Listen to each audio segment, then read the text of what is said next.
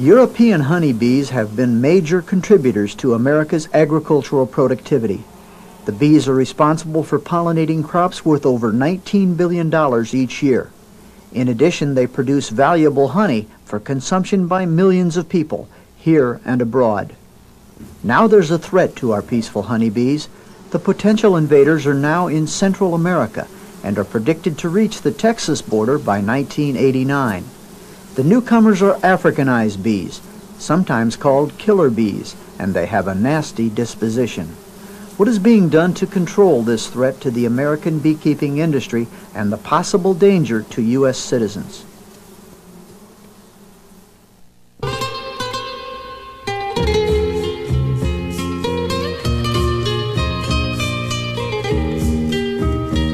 Following recommendations by the National Academy of Sciences, U.S. Department of Agriculture research teams have conducted tests in French Guiana, Venezuela, Argentina, and in Baton Rouge, Louisiana, to get information on how to handle these maverick bees. In Venezuela, Dr. Tom Rinderer heads a research team that has made significant progress toward understanding these unusual bees that swarm frequently, have a high reproductive rate, and are very defensive in protecting their hives. African bees were brought to South America by the Brazilian government in 1956. The intention was to create a program of bee breeding with African bees to produce a stock that was much more tropically adapted than the European bees that they were using in Brazil. The consequences of this program have been that a population of Africanized bees have now spread throughout almost all of South America and into much of Central America. The Africanized bees are slightly smaller than the gentle European bees, but it is difficult to tell the difference between the two types of bees. So, putting together an identification system has been a major priority of the research team. Dead bees are shipped back to the Baton Rouge lab, where Dr. Alan Sylvester has developed techniques for improved identification. Africanized bees are just a subspecies and somewhat hybrids with the European bees that we have in this country. And that makes them very difficult to identify because they are, at least to some extent, hybrids. There are no clear, distinct differences that we can use to identify Africanized bees. So the only option we have at the present time is to go to a fairly complicated computer identification procedure measuring a number of different characteristics. Bees have two pairs of wings. The forewing seems to be the main character that shows a consistent difference between Africanized and European honeybees. Using the information gathered from the computer identification procedure, Dr. Rinderer and Dr. Sylvester have developed a two-step fast Africanized bee identification system, known as FABIS. The first step can clear out about 85% of the bee samples. It involves mounting 10 forewings on slides, then projecting the slides on a wall and measuring the forewing lengths. The average of these lengths is then compared to a table of probability of Africanization. Another 12% of the suspect bees can be identified by adding the measurements of 10 hind wings, 10 femur lengths, and the average body weight of 10 freshly killed bees. These statistics are also compared to a table of probability. The remaining 3% are sent to Beltsville, Maryland for computer-aided identification. Identifying the bees is important because it can show the effects of bee breeding programs already underway.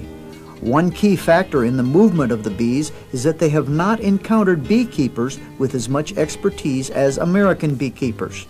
The U.S. beekeepers will provide the first line of defense against the African bees.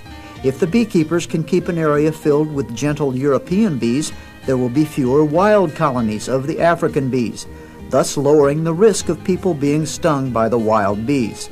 Requeening the hives will be a major priority of the beekeepers once the bees arrive. Philip Rossman has a bee business in Georgia. I'm Philip Rossman. My business is Rossman Apiaries Incorporated in Moultrie, Georgia, a little town in extreme southern Georgia. We produce package bees and queens for sale We also are in honey production and do a little bit of pollination services. I think we're in very serious trouble, and we have to look at the scope of the business and change our way of rearing queens and breeding queens. We got to have a tighter, more closely watched genetic control of the bees, and I feel like the natural matings may be out of the question. We might have to go to artificial insemination 100%. In Venezuela, the researchers have made extensive studies on the defensive behavior of the mean bees. Dr. Anita Collins has run stinging tests on the bees after disturbing their hives. The tests have shown that these bees respond up to 30 times faster to a moving target and inflict 10 times as many stings in 30 seconds as domestic bees. Each Africanized bee's sting contains slightly less venom than the sting of a European bee.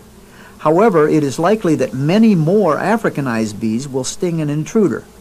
This stinging behavior could cause serious problems for American beekeepers unless they can keep the mean bees out of their apiaries. Other tests in Venezuela have shown that beekeepers may need to use some new techniques to make sure that queens will mate in the wild with European drones instead of ill-tempered Africanized drones. Dr. Rick Helmick is working on this project. The one project that we are pursuing right now is trying to produce thousands of drones in an area, and we call it drone flooding. And hopefully by flooding an area with several thousand drones, we'll be able to skew the number of drones that the queen mates with toward the Europeans. So when the queen flies, the chances will be increased that she'll mate with a European drone. And then her offspring, for the most part, will be European bees, which is what we prefer. So the drone, which has been neglected by beekeepers and scientists alike for the most part, may turn out to be the key, or one of the keys, to coping with the Africanized bee. The bee's amazing ability to reproduce has led to studies on better population management for the bees. Dan Passante, a graduate student working on this project, explains. This could be really important in terms of Africanization because we have found that the stinging episodes are somewhat related in one way to population buildup. And if we could keep the size of the colonies at a level in which they can go out and perform effective foraging flights and collect enough honey for the beekeeper, but at the same time keep them small enough so that the stinging episodes are reduced, it would be of extreme benefit for the beekeeper. We have another graduate student, Robert Danka, who is studying directly whether or not Africanized bees are efficient pollinators on a single flower and how useful they might be in an agro-ecosystem where beekeepers truck bees in for pollination purposes. When we're talking about Africanized bees, talking about an animal which is adapted to an environment totally different from what is found in the United States typically. If we find that their foraging behavior is essentially the same as that of European bees, we still know that the defensive behavior of Africanized bee could cause a major problem in an agricultural situation. One very important question has yet to be answered. What effect will colder weather have on how far north the African bee can move into the United States? Dr. Alfred Dietz, professor of entomology at the University of Georgia, is studying the bee's behavior as it moves into colder areas of Argentina. So there are ecological factors which limit them, because temperature factors may not be as critical as we believed there are. Of course, I don't have all the answers, but I want you to realize that we have environmental factors are just as important as climatic factors. Africanized bees are certainly noted for their stinging. One of the lesser known things about them is that they are poorer honey producers. It's ironic because they were originally brought into Brazil with the thought that they would improve honey production. One of the things our project has done has been study honey production and try to find out exactly what some of the causes are for this reduction in honey production. and once we figured that out, to figure out how we might again improve honey production. It turns out that a major reason why honey production is limited is the tremendous feral population of Africanized bees that occurs in the countryside. These bees provide competition for the nectar and pollen which is in the field, and an apiary such as this produces much less honey because of that competition. Perhaps one of the most serious impacts will be on pollination. You see, pollination, this is actually the backbone of bees. I mean, beekeepers make a living of getting honey, and of course some of them make a living pollinating. But in general, the pollination value of honeybees to agriculture is tremendous. I think the latest figures are 19 or 20 billion dollars. Now this is of course calculated on the basis of the crops we produce. We have totally ignored the value of bees to uncultivated plants, to wildlife, to dune and beach stabilization, which we are doing right now in Georgia. This is totally ignored. That figure may be just as high. I mean, it's just guesswork. I feel like the general public should not panic at all. They should continue to keep up with the progress of the bees that are moving in and keep up with the reactions of those bees to our continued efforts to dilute them genetically, to take away some of the aggressiveness, and so we can have bees like we have here now that we'll call domestic bees that the beekeepers are willing to work with. Sometime these bees are going to kill somebody in the United States, and the press is going to do a lot of publicity, and the public reaction may well be completely adverse towards the beekeeping industry. It's not their fault. And the beekeeping industry is not keeping Africanized bees. The beekeeping industry is hurt by Africanized bees more than the public in general is hurt. But nonetheless, a tremendous reaction might occur against the beekeeping industry in general. People will ask beekeepers to move bees off their land even though those bees are as gentle as they always were. This is one of the things we're concerned about, that there will be an overreaction to the Africanization of the southern and western United States. 1/3 of the food we eat in the United States is derived from crops that are pollinated by bees. Some of these crops may not be pollinated if beekeepers cannot stay in business using their gentle bees. Now, if you have bees in areas as we have now, and if Africanized bees come in, it'd be very difficult. First of all, people want to eliminate them. There may be legal problems. We may have to have national legislation protecting beekeepers, because others may say, well, your bees stung me, they killed my dog, or God knows what, that's your fault. So this is a very serious problem.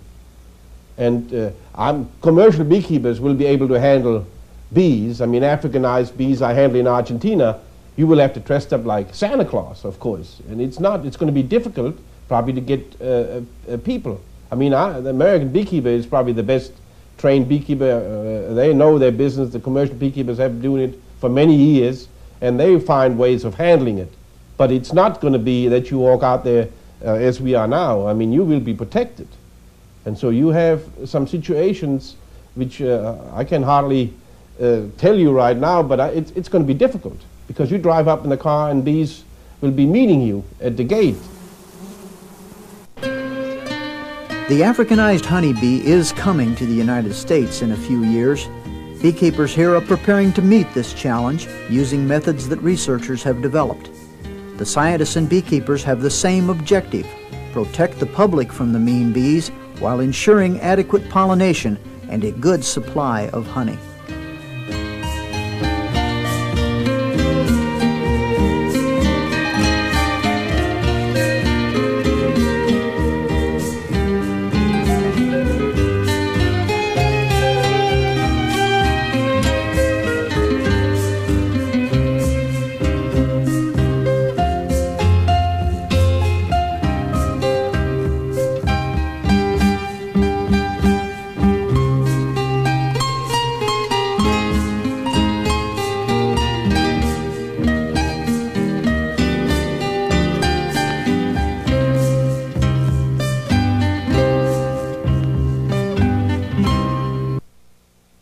Beekeeping industry and the possible danger to U.S. citizens.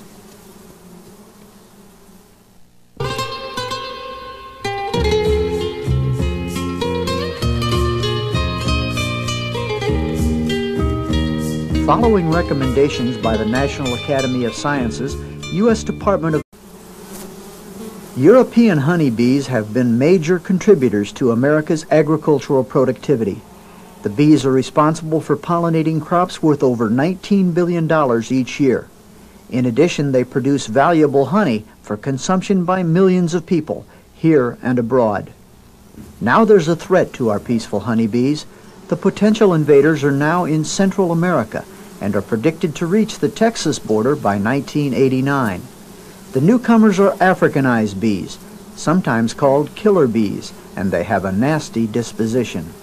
What is being done to control this threat to the American bee agriculture research teams have conducted tests in French Guiana, Venezuela, Argentina, and in Baton Rouge, Louisiana to get information on how to handle these maverick bees. In Venezuela, Dr. Tom Rinderer heads a research team that has made significant progress toward understanding these unusual bees that swarm frequently, have a high reproductive rate, and are very defensive in protecting their hives. African bees were brought to South America by the Brazilian government in 1956. The intention was to create a